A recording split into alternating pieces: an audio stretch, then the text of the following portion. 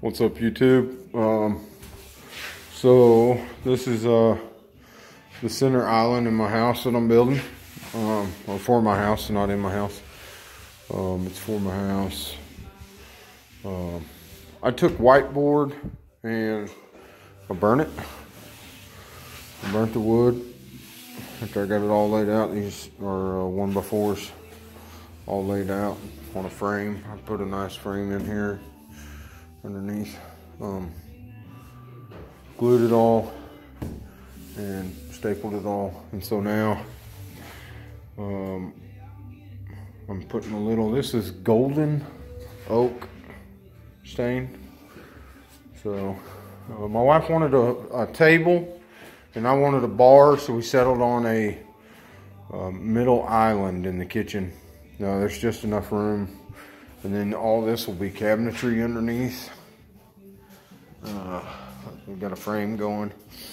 I started all this will have 2 doors right here. It opens up, and then a shelf and everything in there. So some of the cabinets that we got rid of are actually going to be in the center island, so that kind of made room for it. But real easy. It's time consuming, and also, you know, I mean, with anything you're gonna spend money. So yeah, that's where we're at. But I take it, I built it, and then I take a torch, burn it, and then I am staining. I wasn't gonna stain it, but then I was like, man, we could really make that whiteboard pop if I put a little golden color in there, especially with the burn. So I don't know if you can see that where we're at right now, but that's what it looks like. So I think it's coming along nice. I think that the knots in it are just, I think they're popping. I think this is going to be a beautiful piece in the house. So anyway, thanks for tuning in. Like, share, comment, all that good stuff.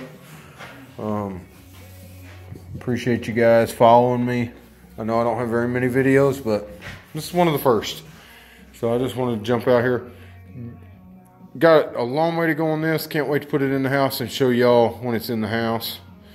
We're gonna actually do a glaze coat on it. So if you've ever been to a bar and seen a bar top, that's it right there. So that's gonna be thick and beautiful, shine. It's gonna be nice. It's gonna be really nice. So can't wait to show you guys the end results. Probably the next video will be probably glaze coat. When I get the glaze coat done, and then the finished product in the house. Got a lot of staining to do. I got to stain all that on the bottom, everything. So long way to go. But anyway, thanks guys.